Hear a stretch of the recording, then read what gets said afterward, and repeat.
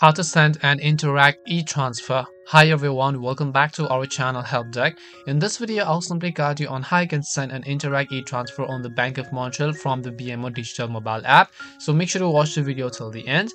In order to send and interact e-transfer, which means you can send money to friends, family members, or anyone else on your list that has a Canadian bank account and email address. To do this, all you have to do is first of all sign into your mobile banking account. Then from the bottom of the screen, you'll find the option called Pay and Transfer. Just click on it. And then here you'll find the option called Interact e-transfer. Just click on that button. And then over here, you'll be able to see the contacts that you've already added. In case you haven't added it, you can click the plus icon from the top right hand side of the screen. In this case, I'll just select a account. Then I'll enter the amount I want to send to that person. I'll enter the amount. Then after that, I can simply tap on done. Then I'll select from which account I want to send it, checkings or savings account. I'll select them. And then I have to complete my security question. So let me also enter all of my questions, answers, and re-enter my answers, and then just tap on done. Then once I've done that, basically on the next page, I just have to confirm all of the details and then click on continue.